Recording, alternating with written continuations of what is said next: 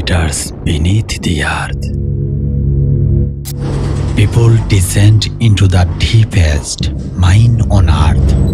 This is South Africa's Mponeng Gold Mine, a strange underground city where instead of glittering gold, what often exists is blood and death.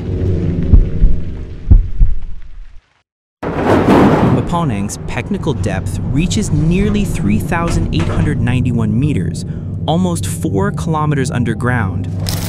Although the main shaft elevator can reach a top speed of 64 kilometers per hour, descending all the way to the working levels can take about 1 full hour. Why? Because miners must transfer multiple times, walk long distances through connecting tunnels, and wait for secondary lifts before finally reaching the stopes where mining takes place. Deep underground, the rock temperature can soar to around 60 degrees Celsius. Humidity reaches nearly 95%. To keep workers alive in such a hostile environment, massive cooling plants are installed, along with the use of thousands of tons of ice slurry, which is pumped into the shaft to cool the air. Every single day, around 6,400 tons of rock are extracted from Mponeng. To achieve this, nearly 2,270 kilograms of explosives are used daily. And yet, from 1 ton of rock, the mine produces on average only about 8 to 10 grams of gold. But here, danger is not an exception, it is the rule. In 1999, an underground explosion killed 18 miners. In 2020, a rockfall caused by seismic activity killed 3 workers. In 2024, multiple accidents again claimed several more lives. And in 2025, a seismic shock killed 2 more miners. Despite such enormous risks, wages remain minimal. The official national minimum wage in South Africa is less than $400 per month on average.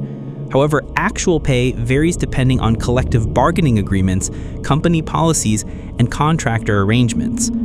For example, Harmony Gold, the company that owns Mponeng, signed a 5-year union agreement, 2024 to 2029, which includes structured annual wage increments. Still, for many workers, their daily reality is risking their lives for wages that hardly match the dangers underground. This is their life, where behind the shine of a single gold ring, there may be someone's final breath.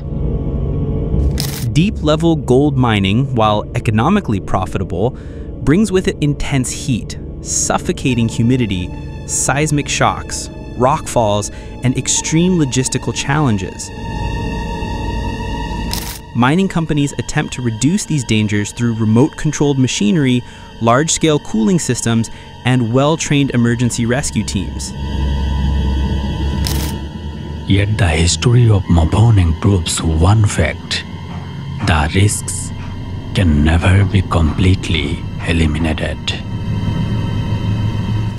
So the next time you hold a piece of gold jewelry in your hand, remember, behind that spark lies thousands of tons of blasted rock, thousands of tons of ice slurry, the sweat of countless miners, and in some cases, the cost of human lives.